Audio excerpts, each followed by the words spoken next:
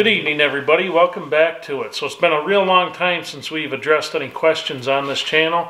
Tonight's not going to be an action video. This is going to be purely a talking video. So if you're not here to listen to somebody ramble on, find another video. No need to take it any farther than there. So I had a moment tonight to kind of reflect on a few things.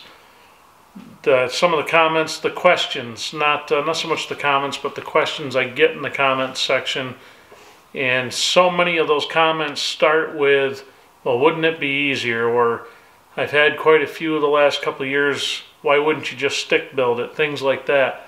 So I guess that kind of leads to a big general question of, why even build a timber frame? What's so special about it?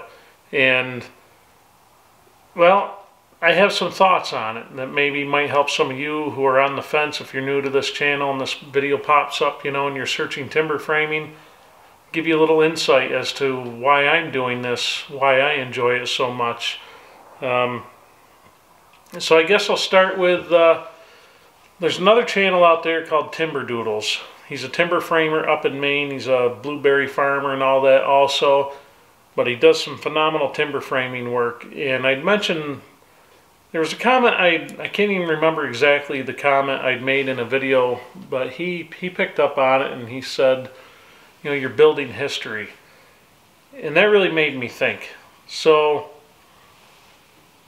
150 years from now, if I did this thing right and it's still in really good shape, my great-grandchildren could be out here, if the family still has it, and say, geez, that's where our great-grandfather put this thing together. Or if it's somebody new, maybe they'll come along and say, holy cow, you know, who did this work? Who took the time to do this? Will they know that one guy sat out here pretty much by himself for 3 or 4 years building this big building? You know, it's a neat thing to think on. I don't know how many of you have ever gone into an old building that's similar to this and could actually picture the people as they were doing the work. And what it must have taken to get that work done. How much of their blood, sweat, tears, and everything went into this big building with this neat joinery and the pegs that hold it all together. You know, I grew up in a farm town, and a lot of the barns there were built in the 1820s. And they were hand-hewn beams. They were pegged together.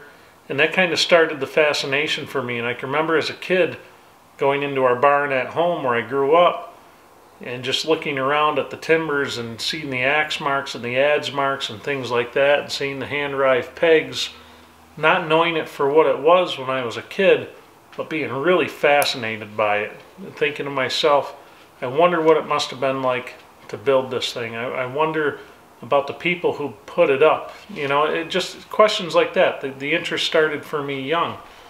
So over the years, you know, as I got older, the bug kind of bit me and I said, geez, I have to try this out. So to me, you're building history. And Timber Doodles put it so well in that comment. It's kind of a neat thing. You know, I don't walk into a stick-built house, or I don't walk into a very sterile feeling building that's all white and cinder block. I never have that thought, who built this? Who did it? What must that have been like for them? It doesn't even cross my mind. I go into an old church or something to work and I see the ornate work. I see some of the timber work in some of them around here. You get into the bones of the building, which is where I end up working on a lot of the boilers and things like that. And you can see the underbelly of what was actually built, especially these old ones where they're timbered and all that. And it just, I always take a moment to pause and look around me and think, this is really neat. This is a cool thing. Somebody really put their time and thought into this thing. It's a character that you don't find in a lot of modern building techniques. So that's one of the big reasons why I'm so fascinated with it. Another reason to build a timber frame is you're building for strength. You're building something that should last a really long time. If you did it right and you size things right, that building's going to last a long, long time. Some of the oldest structures in the world are timber frame structures. Over in Japan, the big temples over there, there's not a nail in the place holding together. They're a couple thousand years old. They're sitting over there. They've survived earthquake, nuclear explosions, war. Just think of the things those buildings have survived. Think of the stories they could tell. You know, you go into Europe, you know, even in Germany, in Austria, places like that, and they still have the timber frames that are 400 to 600 years old. They're still standing. They're still being used. Not much wrong with them. I mean, they've been maintained. There's still the lime plaster on the front of them. On the outside, the timbers are still exposed. 400 to 600-year-old timbers on buildings still being used, still exposed. To me, I don't see many stick-built houses lasting that long. I mean, how many of you guys who watch this channel work in the trades, and you go into a stick-built house from the 70s and stuff's already rotting, the place is already falling apart? You know, to me, modern construction's relying so much on glues and laminates and things like that. It's just that I don't see the longevity of it. But so that's the other thing. You know, it's you're really building for strength there that you don't seem to find in a lot of modern stuff. The other reason why you would choose to build a timber frame, say over a stick built, is you're building your skill level. If you're doing the work yourself, you're going to get better at woodworking. If that's what you're into, you're really going to get better at it just through the process of building this frame. You're going to do things when you're building a timber frame that you're going to step back yourself and look at it and think, I can't believe I just did this. How did that work? How did I get that right? I've never had that feeling when I framed a house stick built. I've never had that feeling. I've stepped back at the end of a work day and said, we get a lot done today. But I've never had that sense of wonder about it that I do after a day of cutting joinery and then sliding things together and having them fit. So it's, you know, to me that's another reason to build a timber frame. You know, so when I get those questions and those comments of, wouldn't it be easier just to stick build that thing, you would have been done by now. It would have been so much faster and easier, and you wouldn't have been lugging on heavy timbers. Yeah, you're right. Would have been a lot easier. So all you guys who have made those comments, absolutely would have been easier. But there's something missing in today's society that I see a lot of. You know, you see it in the last couple of generations where the actual pride in the work itself and the joy of working with your hands, the joy of lifting something heavy and figuring it out and having it move, having it go together, it's just not there anymore. And that's so sad. You know, I watch channels like the Northmen, used to be John Neiman Tools. And yeah, they do some amazing stuff. But what they're doing, you know, they're really into it. They really enjoy it. But that's it's in Eastern Europe. You know, I'd like to see some of that feeling make its way across the pond here, and more people getting back in touch with what it's actually like to feel the reward of actually working and making something. That to me that was one of the biggest reasons I did this. That's why I sat out here freezing my ass off or out in the rain, and just that reward, that sense of reward for doing the work itself. There's not much better at the end of a long day at your job. You've just had a bad day where nothing's gone right. For me, I come home to my therapy, and that's making these videos, working on this timber frame, pounding on the anvil. In the wintertime, it's up in the wood shop. Just that feeling of making and creating and working with my hands brings me more satisfaction than anything else I do in this world. You know, and that's why I'm out here so much. I don't know, I had a kind of a night of introspection, and I didn't really have time to get out here to work on this project, and I wanted to put something out for you guys, and I thought now would be a really good time to get into this kind of thing. But you know, some other reasons to choose a timber frame over a stick: you do a pretty open floor plan. You may have some center posts, but for the most part it's a wide open floor plan. And Timber Doodles also said, I know what it was. The original comment was, I didn't know how actual green, when you're talking building technology, a timber frame is. And he made a good point. You're putting a structure up there that's going to last hundreds of years if you did it right. That's a lot of trees you're going to save within those hundreds of years' time.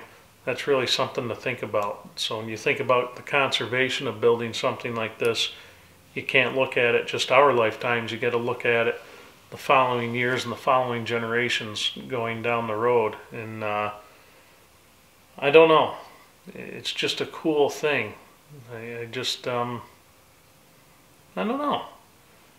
But I tell you what, like I said, if you guys are on the fence about doing this, if you're brand new to this channel and you're just say this is the first video you've seen here, because that does happen a lot, you know, really think about it. Think about the things that bring you joy if you're into woodworking and using your hands. I see so many people that get hung up on the finished product and just getting to the finished product. And they just lose that entire journey in between of from start to finish. You know, I tell you what, I walk in this building now, yeah, it's cool, I built this, but I don't have the same feeling now that it's wrapping up that I did when I started it or in between, or even though it was wide open to the elements. You know, part of my daily routine is coming out here and cutting joinery, milling on the sawmill, stuff like that. The problem solving, the figuring out how am I going to stand this monster by myself and no help. And yeah, I got banged up a little bit on it, but you know what? Well, what I do for a living, I could be electrocuted tomorrow. I could have a boiler blow up on me. A lot can happen. I've had a lot of close calls over the years in the trades, you know, just stuff that may not seem close at the time, but you get to the end of it and you look back, it's like, geez, you know, that could have been it. You know, so it's, yeah, I got hurt on this thing, but you know what? That could happen to any of us. It doesn't matter how careful you are. You can have all the PPE in the world. You could still get hurt, and a lot of guys and gals still do. But to me, you know, I wouldn't trade that experience for this building. I would do, if I had to do this over again tomorrow, and I could just start over again knowing what I know now, knowing that I would be laid up for months, you know what? I'd still do it. I'd definitely still do it. How many people can sit there and say they've built something like this? Not too many.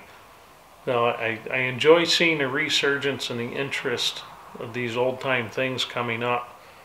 And but it still amazes me how many people miss the point of why you're actually doing it. You know, I'm not doing this building for people on YouTube. I'm doing it for me. And the people on YouTube is, you know, all you guys and gals who watch, it's an added bonus for me.